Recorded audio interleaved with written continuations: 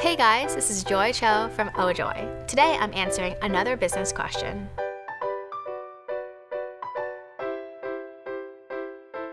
Alright, so some people are going to disagree with me on this one, but to me, one of the biggest mistakes that people make is partnering with a friend on starting a business.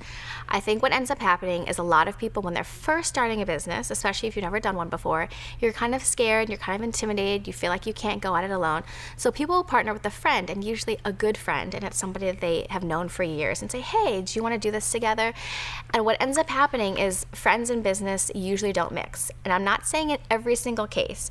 In maybe 25% of cases I've seen, it works out, it's great, those friends are able to make it work. But in so many other cases, if you've started with somebody who was a really close friend of yours before starting a business, it usually makes it such that something goes wrong or something goes awry. For example, either one person is way more into it than another, either people have different needs, they have different wants, and as the business grows and evolves, people start to separate. And I've seen it tear up friendships, and I've also just seen it not be the greatest place to start a business. So my advice is, if you feel like you need to go into a business with somebody and you need a partner and you can't go on it alone, find other people. Maybe they are acquaintances, maybe they are former coworkers, or maybe they're people you've never met, but you're finding somebody who has a strength that you don't have.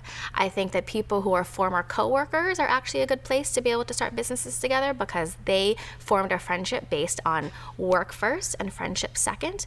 But what I'm saying here is business with a friend, a close personal friend, is usually not a great idea. So if you're thinking about it, I would really assess the friendship first, and I would also assess your roles in the business and make sure you each have very clear roles, and make sure both people are really into it.